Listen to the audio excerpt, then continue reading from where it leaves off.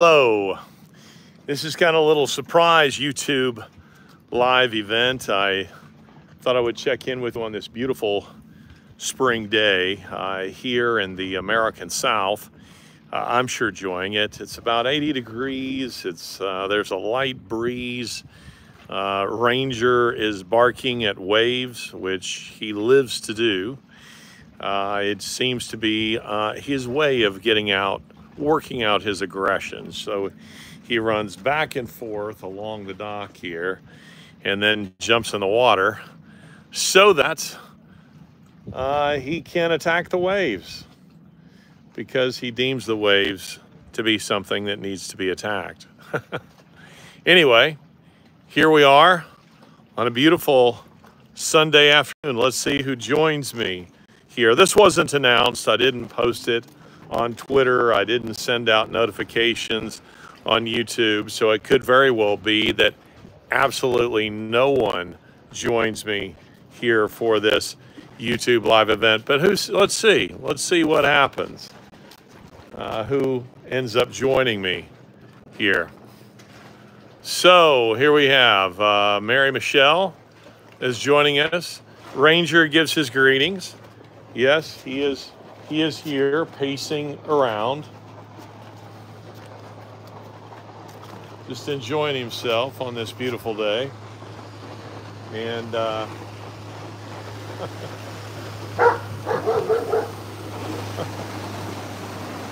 people out for a ride in their boat, enjoying themselves.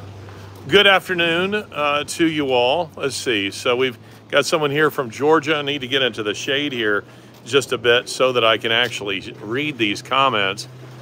Yeah, let's get this posse roaring. I agree with that. We need more people joining the posse. Let's really get this thing going. We have big plans for the posse. Let's see. We have someone joining here from the UK, from Germany. Glad to have someone joining from the UK. Another one from the UK. A name like Crazy Horse says Stanton, North Carolina. Well, I'm going to show you what this guy does here, by the way, what he loves to do. This is my buddy here. He is enjoying making the lake very muddy, attacking the waves. Come on, bud. Come on, you go get him. You go get him. Come on. Come on. We're not going anywhere. Come on. Come on. Come on. You go get him.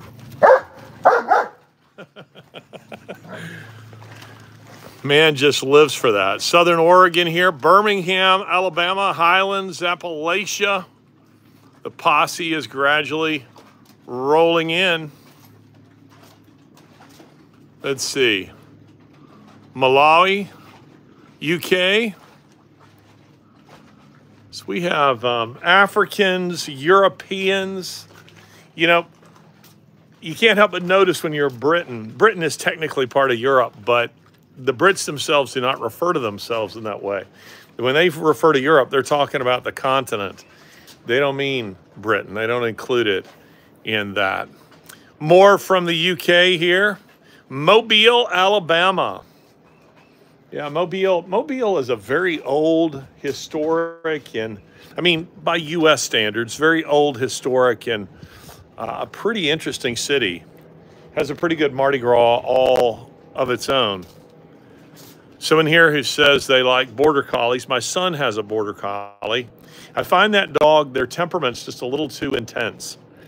I mean, Ranger's pretty intense, but what I mean by that is they just never seem to relax, and they're very needy. At least his is. His dog is, good heavens, that dog seems like it needs to be laying at a couch in a psychiatrist's office getting counseling, but very, very smart dogs. Yeah, Tornado Alley. Someone here from Ohio, Zimbabwe. Glad to have folks from Zimbabwe joining us. Herding breeds. Yeah, it's hard not to like the herding breeds. Ranger is, of course, I mean, by definition, he's herding breed. He is a German Shepherd. He's never been in Germany. I dare say if someone speaks to him in German, he would have no idea what they're saying. You know, dogs do understand in some sense of language, you know, when you think about it. we have a guest from South America, and when she speaks Spanish to him, he just cocks his head like, what in the world is that? Our daughter Sasha, when we had first adopted her, she would speak to our previous German Shepherd, Blitz, in Russian, and he would just turn his head and look at her like she was nuts. It's pretty funny. Bella from Florida is joining us. Let's see. Hunting and tracking dogs. Fort Benning. Yeah, I definitely won't call it that because I was born there. I was born at Fort Benning, Georgia. Lived there twice. I'm not far from Benning. I'm just a couple hours away from Fort Benning, and I was born at Martin Field Hospital there. My father was stationed there on 2 separate occasions. He was an airborne ranger, and that is where the Ranger School is, the original one, and then now it was originally called the Ranger Training Command, and now I think it's just called Ranger School. It's also where the Ranger Hall of Fame is. Anyway, more and more people coming in here. Let's see. We have Washington State coming in. Who else? Where else? Gosh, when I'm out here in the sun, I just can't read this thing. Let me see if I can turn up my brightness. It's all the way up. So I need to get into the shade where I can actually read your comments. From Tennessee, a Tennessee volunteer here. Someone says, Larry, you get around. We got a Scot here. Yes, I do. I get around quite a lot. Been in Scotland, actually, many times. Did a major event at the Edinburgh International Festival in 2008, which was really cool. I've enjoyed going to the military tattoo at Edinburgh Castle. On my mother's side, her father, they were all Scots, and pretty serious about it. My grandfather, when he died, had the bagpipes played. See, someone here has come from Canada. My mother was a Canadian, so her Scottish father came to Canada. His family had immigrated to Canada. Now watch this guy. Watch what he loves doing here.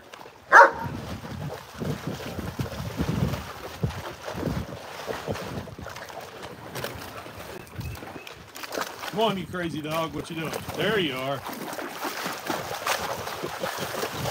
You get him. You go get him. You know, the funny thing is Ranger isn't a great... He's not a great barker as a rule, but something about waves just sets him off, and so he does bark. Settle down, bud. Hey, Ranger, chill. Chill, bud. Chill. Relax. There are no Democrats out here. War from Tennessee. Judy asked, what's he after? He's after the waves. The boats go by and their wakes come in, and he just loves attacking the waves. It's just like an imaginary game that he plays. It's lots of fun with him. So, do you think there's going to be World War III? Is that what we're headed towards?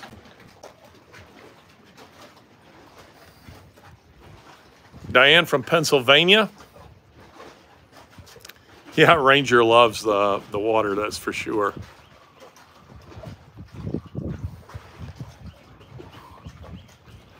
Someone here says probably headed towards World War III.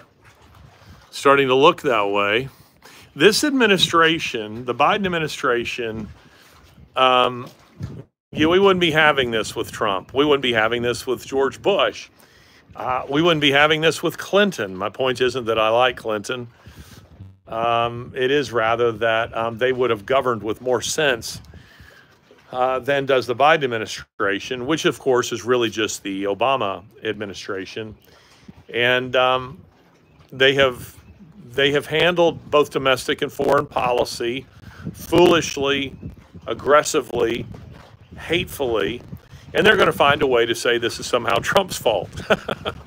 You know, never mind the fact that that Obama literally sent $600 billion in cash on pallets to the Iranians.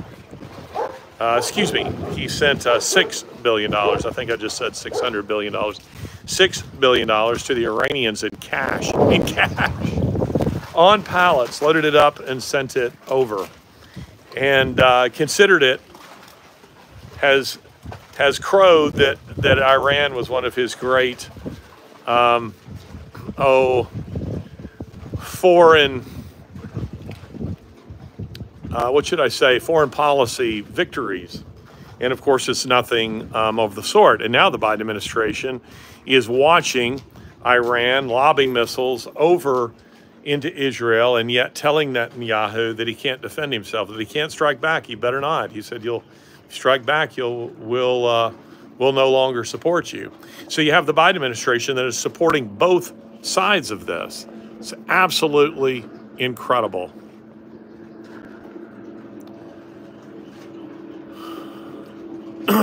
Let's see.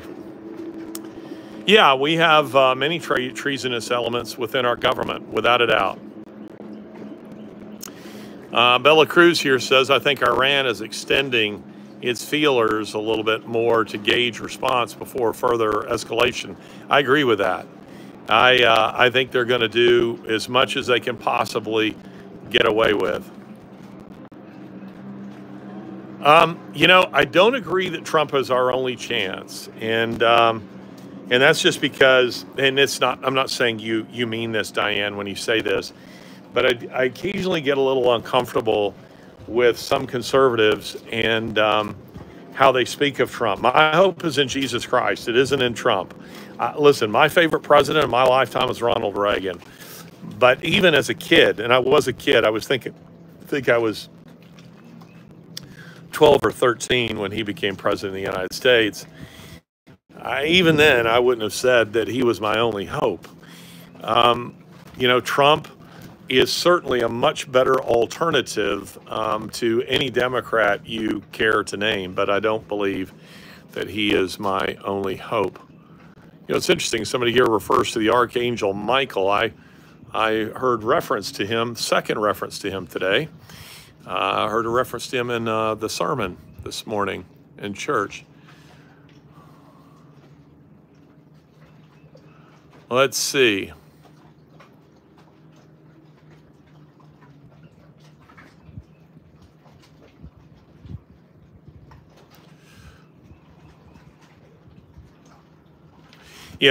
Reagan is an interesting guy, Margaret Tutwiler, who was my pleasure to get to know a little bit, who worked for him, and she worked for, 5 or 6 other presidents. She told great stories about him, but one of the things that she said that I thought was so interesting, because this was a president that she knew, she said, when you'd see all those images of him chopping wood or out horseback riding, wearing a cowboy hat, she said, those weren't photo ops. She said, that was him. She said, that was really and truly who he was. And she said he was the most secure man, I'm quoting her, the most secure man she has ever met. She said every other president she worked for, she says they're the kind of people that have to be surrounded by sycophants all the time. They struggle with being alone. She said Reagan was never that kind of guy. She said he was very contented to be by himself, and he didn't need to be surrounded by a bunch of people, a bunch of lackeys telling him how wonderful he was all the time. That I think is really, really interesting. Someone here says only God will save us. Yeah, but that's true in any circumstance, right? That's not just true in America in 2024. That's true in America in 1980, America in 1945. It's true in America in 1776 and 1800. Meaning, it is our tendency to forget God when things are going very well. It's human nature when things are going really well. And then to remember him all of a sudden as our salvation when things are going badly. The fact of the matter is, he's our salvation in any given circumstance. It's just that we may not acknowledge him, or we may not give thanks to him as we ought. but we should look to Jesus Christ. And again, I've said this in a podcast, I've said this in other things, that what we're seeing right now is Romans chapter 1 playing out in real time, specifically verses 18 through 32. And those verses tell us it's a blueprint for any society that goes off the rails, what it looks like.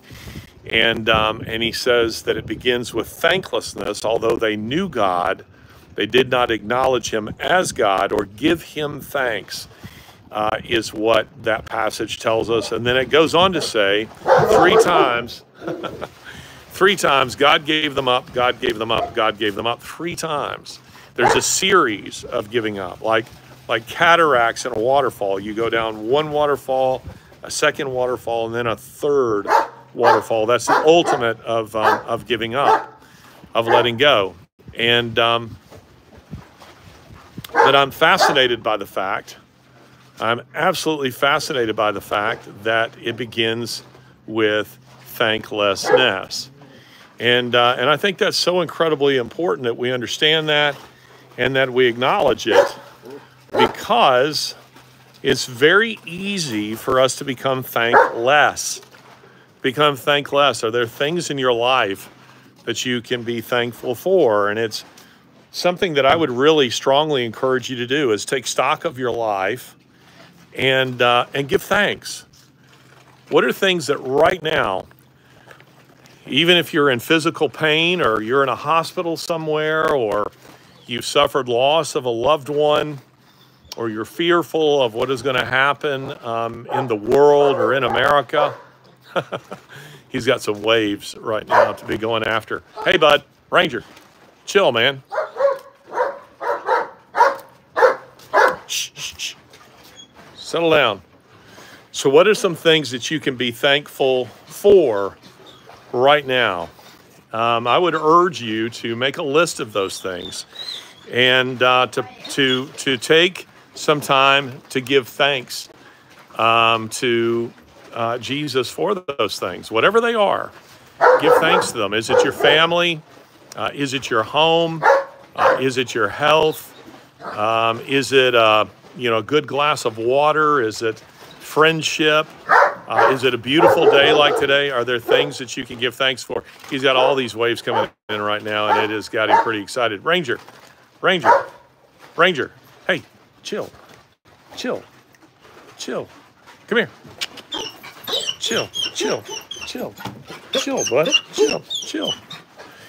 So that's what I'd urge you to do. And then on Tuesday, I'll close just by telling you this. On Tuesday, we have a really cool podcast coming out. It is a discussion that I did with British actor Laurence Fox. I just posted on Twitter, on X, a clip with him. It's about a 3-minute clip from that episode. Gives you a little bit of a sneak peek of what that discussion is. If you don't know who he is, you ought to. He's the son of famed British actor James Fox. He is the nephew of famed British actor Edward Fox. If you've seen Day of the Jackal, in movies like that. He was in Inspector Lewis, Mel Gibson's The Professor and the Madman, numerous other films that you could enjoy, Gosford Park.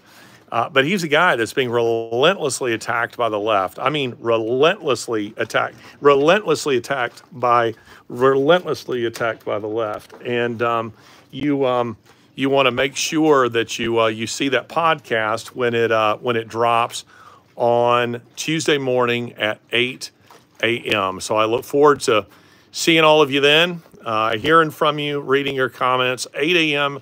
Tuesday morning Central Time. I'm going to run right now. I got a lot of work I got to do and prep for an interview that I'm doing on Monday, Tuesday. Got a lot coming up this week. So I hope you're doing well. You guys take care. Bye-bye.